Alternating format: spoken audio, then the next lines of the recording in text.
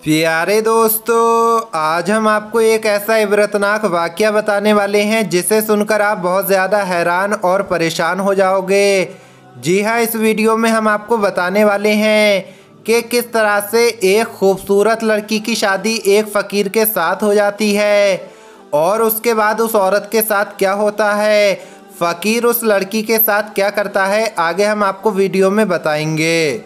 लेकिन उससे पहले अगर आपने इस वीडियो को लाइक नहीं किया है तो वीडियो को लाइक करें। अगर आपने अभी तक हमारे यूट्यूब चैनल को सब्सक्राइब नहीं किया है तो चैनल को सब्सक्राइब करके बेल आइकन ज़रूर दबा दें।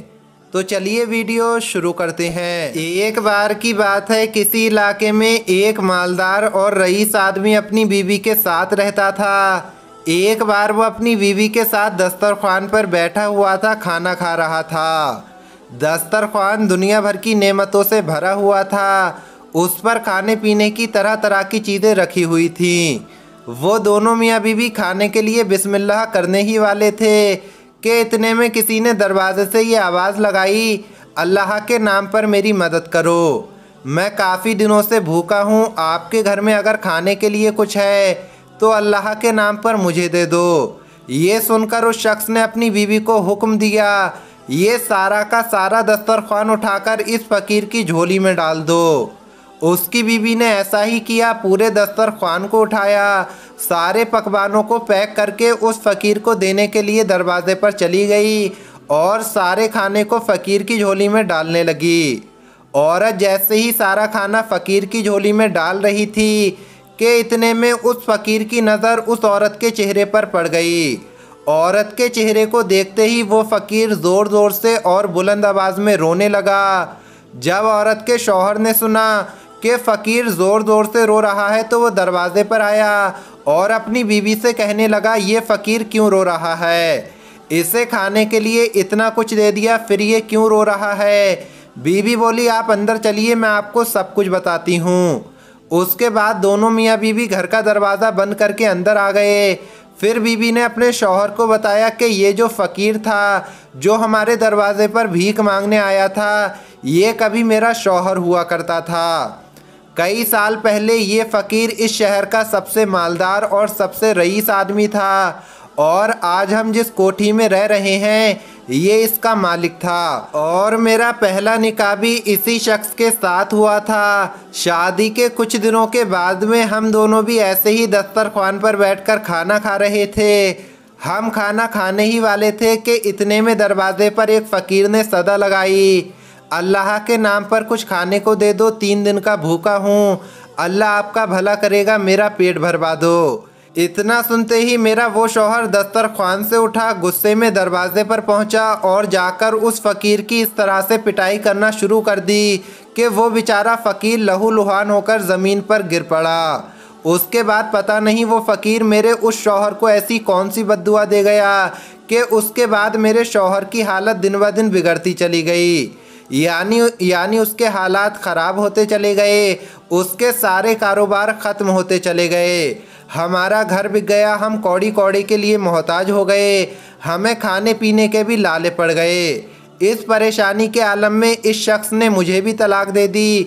उसके बाद कुछ साल गुजरे तो मेरा निकाह आपके साथ हो गया। अल्लाह के करम से मैं वापस इसी कोठी में आ गई। औरत का ये शौहर अपनी बीवी से ये इबरतनाक किस्सा सुनकर उदास हो गया और कहने लगा, बेगम क्या तुम्हें मालूम है कि वो फ़कीर कौन था जो उस वक्त आपके दरवाज़े पर भीख मांगने के लिए आया था। तो बीवी ने कहा, जी नहीं, मुझे नहीं मालूम कि वो फ़कीर कौन था। तो इस पर उसका शौहर कहने लगा, बेगम उस वक्त जो फ़कीर आपके दरवाज़े पर आया था वो मैं ही था।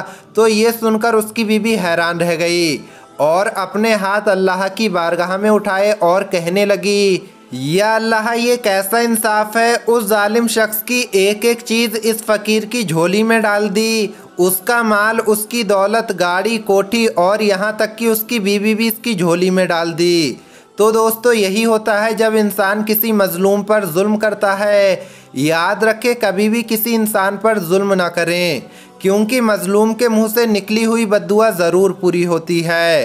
दोस्तों, इसी तरह से एक बार की बात है कि एक रात कड़ाके की ठंड पड़ रही थी और उस ठंडी रात में एक गरीब बुजुर्ग एक करोड़पति के सामने बोरियां ओढ़कर सो रहा था। वो अरबपति आदमी अपने घर से बाहर किसी काम से गया हुआ था। जब वो वापस आया तो उसने देखा कि उसके घर के सामने कोई सर्दी की रात में बोरियां ओढ़कर सो रहा है। वो उस शख्स के पास गया। उसने देखा उस बोरियों में एक बुजुर्ग इंसान पड़ा हुआ है। उस करोड़पति आदमी ने पूछा, बाबा क्या आपको ठंडी रात में सर्दी महसूस नहीं हो रही है? और तुम्हारे पास तो पहनने और ओढ़ने के लिए भी कुछ नहीं है। आप ऐसा करो कि आप यहीं रुको, मैं अंदर से कुछ कपड़े लेकर आपके लिए आता हूँ। ये सुनकर उस बुजुर्ग ने कहा, साहब रहने दीजिए, मुझे इस तरह से सोने की आदत हो गई है। लेकिन वो करोड़पति कहने लगा, नहीं नहीं, मैं अभी आपके लिए कपड़े लेकर आता हूँ। उसके बाद में वो अपने महल के अंदर चला गया। ये देखकर बुजुर्ग इंसान बहुत खुश हुआ और उसका इंतज़ार करने लगा। अब वो अमीर शख्स अपने महल में जाने के बाद किसी और काम में मगन हो गया और बूढ़े बुजुर्ग को भूल गया।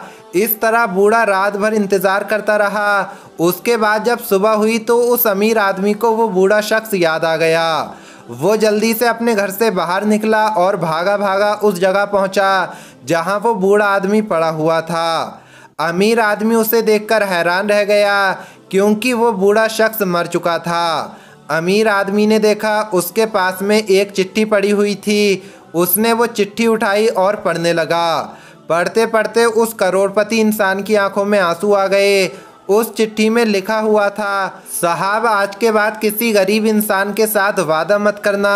जब तक मेरे पास कपड़े नहीं थे तो मेरे अंदर इतनी ताकत थी कि मैं सर्दी से लड़ सकता था। लेकिन जब आपने मुझे मेरी मदद करने और कपड़े लाकर देने का वादा कर लिया तो फिर मैं आपके वादे के साथ जुड़ गया और आपके वादे ने मेरी ताकत को ख़त्म कर दिया।